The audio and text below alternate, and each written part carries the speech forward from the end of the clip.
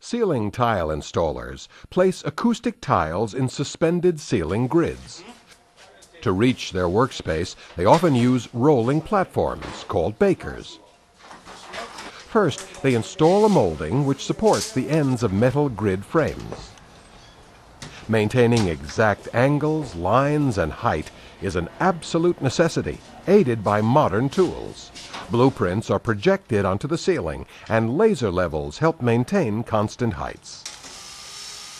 After installing a metal grid frame, ceiling tiles can be maneuvered into position.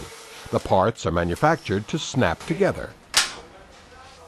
Once the field is complete, installers cut tiles to fit between the last frame bar and the wall. Most ceiling tile installers start as helpers and learn their skills on the job. Building associations and trade unions also offer apprenticeship programs. This is an easy trade to learn, but it can be hard to do day after day. With so much lifting overhead, workers are prone to shoulder injuries from repetitive motion. It's a good idea to learn other kinds of interior construction work so you can give your muscles some variety and a break.